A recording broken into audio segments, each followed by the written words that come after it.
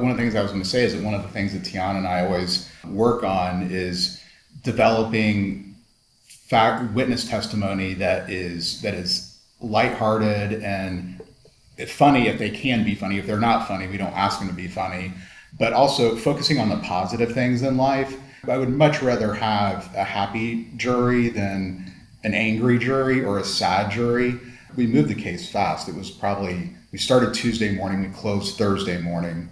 But for me, and I know Teana as well, like we really want to bring like lightheartedness to the trial and have the witnesses focus on not so much all the tragedy that's happened, but on all the hopefulness that remains. And I also want to chime off of that. I also think it makes our client relatable. So when you have someone who's relatable, or, when I think of Miss Robinson, I think about my grandmother. And it's like, that's who I vision her as based on the stories that I've heard about her.